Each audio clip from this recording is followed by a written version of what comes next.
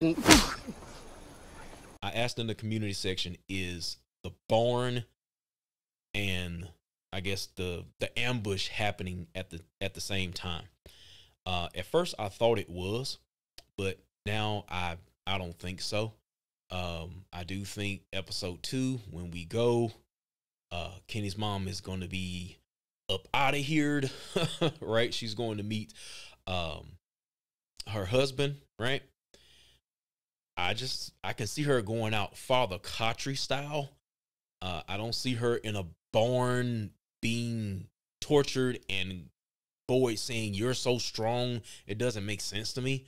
I can see Fatima having this baby or possibly getting a monster C-section and Boyd saying you're so strong, right?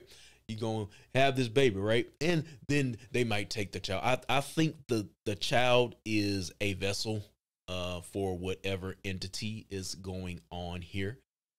So that's what I think that's gonna come to. Will Fatima survive? That I don't know. I'm feeling 50% fatality rate right now. Other than that, yeah, that was the main thing I wanted to pretty much finalize there. Any more depths I can see? Marielle is on my wish list, so I think one of the three is gonna die. So Marielle, you're expendable. Oh yeah, Christy is gonna get caught in that bear trap. So that's it's got to be on Mousetrap, right? So Christy, she's gonna be in a bear trap. I don't know if she's gonna be getting eaten alive by cannibals, but we shall see on that.